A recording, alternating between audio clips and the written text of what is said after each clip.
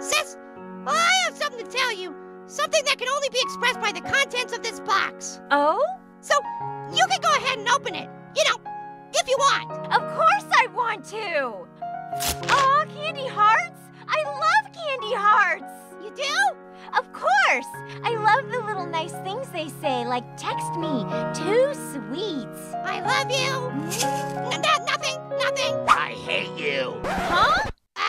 That's not what I ordered. Shut up! Suck an egg, man. Hey! What's the deal? Your messages aren't romantic at all. They were a couple hours ago, but the ride over here was really rough. We got dropped off a truck, dipped in a super cold lake, then put in a fire.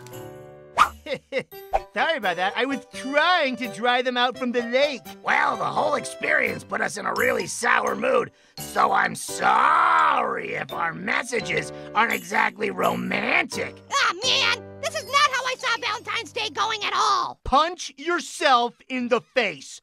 Do it. That's mean. Fault. What? Yeah, he's a bit of an oddball, that one. Well, I got the message loud and clear, little apple. You're a big meanie. Wait, no! Ah, man! So, I take it this is a bad time to ask you to sign for... Get away from me! Okay, geez Louise. Little Apple, I've thought about it, and I've come to a conclusion. Don't worry, Orange. I already screwed up things with your sister. You don't have to worry about it. I'm okay with you dating my sister. Wait, what? Well, after thinking about it, you're the only guy I'd want her to date. You're awesome. Plus, if you ever get fresh with her, you're so small, I'm pretty sure she could beat you up. You have my blessing. Well, thanks, Orange.